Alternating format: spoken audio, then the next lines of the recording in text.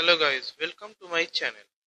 In this video, we are going to talk about the different types of batteries available in the market and a new type of battery. The mostly available batteries are lithium ion battery and lithium polymer battery. Lithium ion battery uses lithium ion as electrolyte, while lithium polymer uses solid or gelatin-like polymers as electrolyte. Lithium-ion batteries have high energy density and cost less than lithium polymer batteries. Lithium polymer batteries are lightweight and have improved safety. However, their cost is high, 30% average as compared to lithium ion. Also, the energy density of lithium polymer battery compared to lithium ion battery is quite less. Lithium ion batteries tend to lose charge with aging even when not used, while lithium polymer batteries retain charge for a longer period even while aging.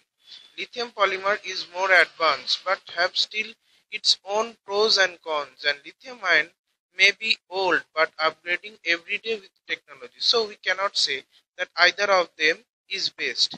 Best is contextual in relation to its usage everywhere, but LCB can be a revolution in that case. Solid state LCB lithium ceramic battery is a lithium ion battery cell which adapts ceramic solid state ceramic electrolyte rather than liquid battery LCB. Unlike the PE or PP polymer separated between cathode and anode of LPP, the incompressible solid state ceramic electrolyte is directly put inside, so there is no leakage and no flammable material inside. No shortage will happen under the normal usage, physical impact test or electrical damage test either.